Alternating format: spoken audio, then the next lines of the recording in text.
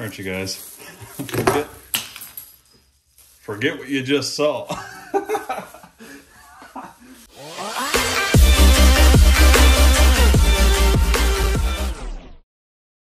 All right, you guys, to start off this build, I wanted to make sure that I can fit the 9700 milliamp batteries in here.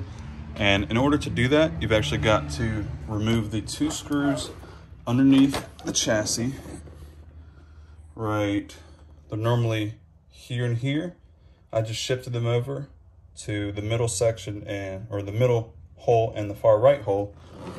And then there's this slider in here and these ridges. So you can actually move this precisely where you need it to be for the size of your batteries, keeping in mind the wires have to come out of there without getting pinched. But you set that once, screw it down, and if you plan on using the same batteries each time, you only have to set it once. So for these batteries, opening them up all the way gave me plenty of room for the wires to come out of here like this, and I can even tuck in the balance wire right there.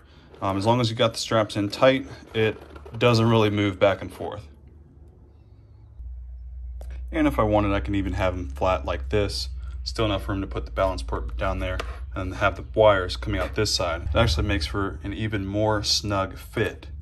And then the wires can just come out this way where the ESC would fit. As far as the straps, it's actually easy enough once you get them strapped on like this. Just tuck it down in here as far as they'll go, but leave a little bit of a lip so that when you're finished, you can actually just reach in, grab, and pull that right off. Whenever you're taking the battery out, just pro tip, bring this all the way to the edge like this, and then fold it over and lock it so that you don't get annoyed with trying to feed that back in. So again, just bringing that out like this, trying to do this one-handed, like that, and then you should be able to lift it up and out without having to take those off. You can just leave them just like that until you're ready to bash again. Next up is installing the servo, and we went with the Savox SW0241MG. So this is a waterproof servo. It has, let's see, 555 inches of torque. So should be plenty of torque for our application. Let's go ahead and open this up for you guys. All the different adapters. Not sure what we're gonna use yet. Some stickers, it's always nice to have. And the gigantic 5th scale servo right there. So not that long of a wire, but since it's only going from here right into this box, it's actually really nice. So following along with the instructions, first up, we're gonna mount the servo to the 5th scale receiver box in this orientation using these 4 screws and these 4 washers. With those 4 screws on, now we can go ahead and insert this foam little piece into the receiver box, and the servo wire will just go right into there. Sometimes it's easier if you actually put the foam around the wire first and then insert it. There we go. That way we can ensure that that goes all the way to the bottom. Then we can pull this in just like that. Perfect. Oh, and I guess it's a good time to note we're using the same receiver that I've been using in most of my other RCs. So now that the servo is on, we need to install the servo saver. So it's saying that we need to remove that steering link from the truck. So that is this one right here. And we'll remove that screw, take it out. Just taking everything out of the steering servo pack. It's a little unorganized, but this is everything that it comes with. So if you want to compare yours to this one, make sure you have everything. Go ahead and move on to step 2 and get that arm installed onto the steering servo saver. All right, so we had to get the M3x25 screw through the back of here. This little pivot ball I actually had to press on with a vise so that it goes on smoothly. And then there's 2 washers, one thick one like this and one thin one. Use the thin one before putting on this locking nut on the end. And then that part's done. For this next step, we're gonna need to make sure our transmitter steering trim is set to neutral. All right, so I had to use the limitless for this. It was just the easiest to get to the receiver for. Used a quick little jumper cable, plugged up a battery, and connected the servo to the receiver. I've got the trim set to neutral. And we're also good to go ahead and make sure that that's set. Now we can shut it off. And we know that that is set to neutral now. There's a little line in here. Hopefully you guys can see that right up top. We're actually gonna offset this to the right by 1 tooth and then get that installed. Then we'll continue. So that gets pressed on just like that, slightly offset to the right, and we don't need this piece. It's calling for a little bit of grease on the small and large O-rings. Small one goes right around this ring here. Large one goes right around this ring, and then we'll continue from there. And it looks like it's asking for some grease around both the springs and that retaining clip, whatever this thing is here. So we'll get all that taken care of. You can see the alignment there of that piece. But yeah, I'll show you guys what it looks like when it's done. All right, you guys, forget what you just saw. Well, what I was gonna say is forget the terrible pair of gloves that I have on. But man, that was funny. Okay, so everything needs to be greased up and then put together. And I felt like it was gonna be a little too difficult to try to put everything together and then explain it. So I'm just gonna do this part and you guys can watch the process. So we're just gonna lightly grease these 2 springs. And they want some grease on. All right, I found it. It was still down inside there. So let me get some new gloves. Just drops down in there. Washer. Put that down in there.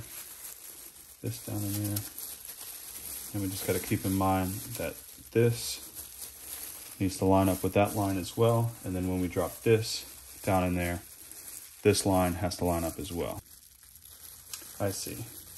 So this needs to be flipped around the other way in order to fit on.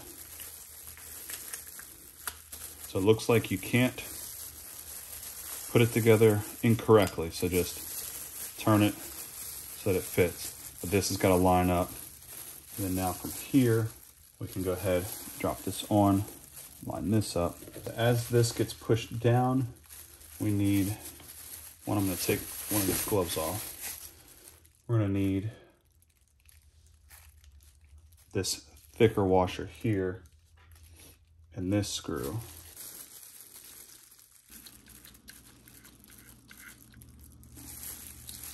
All right, so that is threaded all the way on. Good deal. So now we have this piece here. I'll take this glove off. Put the gear or the grease cap back on. Now we've got this. Let me see if this fits. Nope, of course it doesn't. All right, so this is reverse threads. This goes on next. Perfect. So now we've got the ball bearing. Drops right there. And then finally this piece. It looks like this just gets pushed on like so and rests. So this gets screwed back on once we have that back on the car. I see, so this, once this gets placed in the car, this is actually going to insert into a slot to keep this half of the steering assembly up. And then that ball bearing allows it to just spin on that pivot. Okay, so that makes sense. They have an extra one. Keep that bearing in there. I don't know if that's because this piece will wear out over time, but that's just something to note. So I'll keep that with all of my spare parts. All right, so servo side is done along with the servo saver.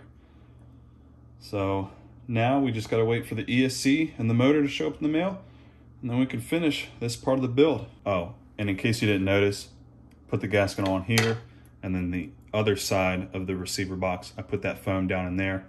one of the antenna wires will come out through here, and then the antenna will just stick out right there. This particular receiver has 2 antenna wires, and they're gonna need to be perpendicular, so I'll have to figure out where I want to put the other one. I'll probably just drill a hole somewhere, making sure it's pointing the right direction. Also, these 4 M4x12 screws are what's gonna be used to ensure that this stays in the vehicle. So, in case you were wondering what those were for, as I figure out what the rest are for, I'll let you guys know. While I'm here, I'm gonna go ahead and mount the receiver inside the box, and luckily with the way that this is mounted, I can still get to the bind button. Bye, screw. I can still get to the bind button right in there. So this is what I've used. No issues in the past. I've got that right in the middle, and I can still get to that bind button. One more correction. So this small foam piece actually goes right in here, and that's because the ESC sits right on top, and that allows for the wire to pass through this lid into the box. So pretty smart design. These 6 screws along the top actually take these guys here. So they are, I believe, M3. Either way, 6 of the small screws like that from that pack go along the top here to secure the top to the bottom of the receiver box.